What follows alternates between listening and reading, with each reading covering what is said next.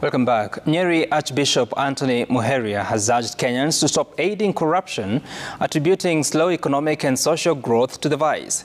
Speaking in Nyeri County during his Easter message, Archbishop Muheria said the rate of corruption across all units of government is alarming, calling on Kenyans to refrain from lies and blind political loyalty. Muheria has asked members of the public to respect places of worship and respect the distinction between state and religion. I pray this Holy Week and this Easter, we may recover the sense of goodness, doing good, and realize that sin must be avoided and uprooted. That's how Christ succeeds to conquer sin and death.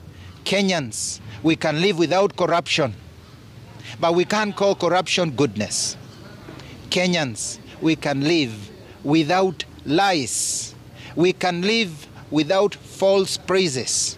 We can live without bringing our secular interests into our church and religion.